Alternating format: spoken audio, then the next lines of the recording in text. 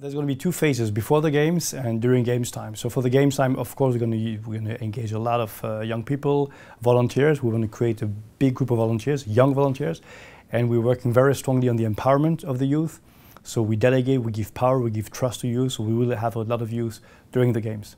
That's one of the things. Before the games, we're engaging the schools, a lot of schools, to activate today already, to develop the concept of the games. Digital strategy, for example, or the mascot, for example. We're working with the youth today. Well, the youth games is not only about sports, right? So we try to start a lot now with the culture education process. So, for example, the mascot, we're working with a very renowned school in Lausanne. There's 800 children, pluridisciplinary. They're doing everything in the school. They have video, they have the sculpture, they can do, how you say, with clothes, they can build clothes. So they're doing the mascot now. They've been working for us since 6 months. It's an amazing project. We have 19 mascots. We just went down to 5 mascots. It's a secret project now, but it will be open to the public very shortly. So we are really engaging the entire school, 800 students from the entire French-speaking part of Switzerland. It's very interesting because we always thought that to talk to youth, we should use digital strategy, social media. But actually, we have an internet site, we have a Twitter, we have a Facebook, and we analyzed this in 6 months.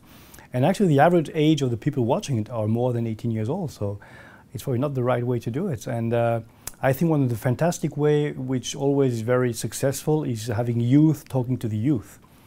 Seeing young athletes doing young, amazing things as a young athletes to a young public.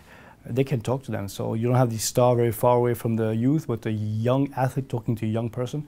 So I think we have to do a lot of relations, talking to the youth, by the youth. I think it's a good way to talk to them.